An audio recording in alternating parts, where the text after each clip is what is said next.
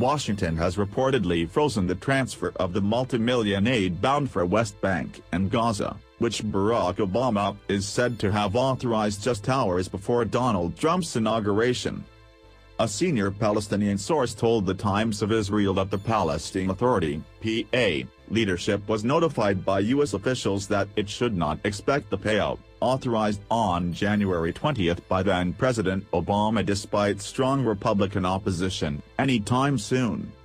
According to the source, the respective notice was received by PA Prime Minister Rami Hamdallah on Tuesday, the same day the U.S. State Department spokesman Mark Toner said it would put the payment under additional scrutiny and see if any adjustments are needed to be taken that would correspond the incumbent U.S. president's take on the issue. Initially, the funds were approved by Congress in the fiscal years 2015 and 2016, however, at least two Republican lawmakers put a hold on the transfer, voicing concerns that the money could fall into the wrong hands, such as the families of Palestinian prisoners and suicide bombers, according to Representative Ed Royce, Republican California. Representative Kay Granger, Republican Texas, another GOP lawmaker, who placed a hold on the measure, labeled the Obama's last-minute decision to discount Republicans' opposition and go ahead with the release of funds inappropriate. Read more. Just a club for people to get together, Trump slams UN after Israel vote.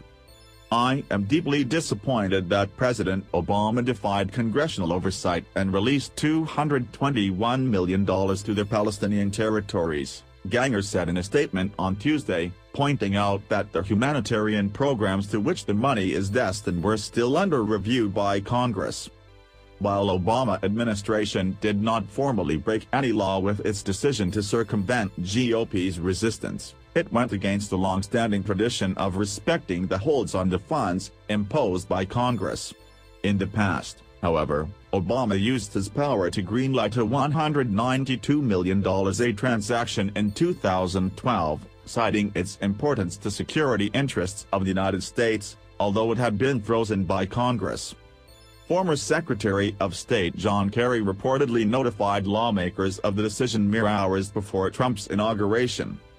Read more. In final presidential hours, Obama quietly gave Palestinian Authority $221 million in aid, report. During his campaign, Trump has repeatedly voiced his unconditional support to Israel, describing the state of relations between the allies as unbreakable bond, and vowed to recognize Jerusalem as its undivided capital following his meeting with Israeli Prime Minister Benjamin Netanyahu in September. After U.S. abstained in a vote for a UN resolution demanding Israel to stop its illegal settlement activity on occupied Palestinian territories, calling it a flagrant violation of international law, Trump pledged that things will be different after his inauguration. We cannot continue to let Israel be treated with such total disdain and disrespect. They used to have a great friend in the U.S., but not anymore. The beginning of the end was the horrible Iran deal, and now this UN resolution. Stay strong Israel. January 20 is fast approaching, he wrote on Twitter. Trump's intention to move the U.S. Embassy from Israel to Jerusalem has courted particular controversy, with Palestinian leader Mahmoud Abbas threatening to revoke the recognition of Israel if Trump delivers on his promise. Following Trump's inauguration, White House spokesman Sean Spicer hinted that the new administration will not hurry with moving the embassy. We are at the very beginning stages of even discussing this subject, Spicer said in a statement.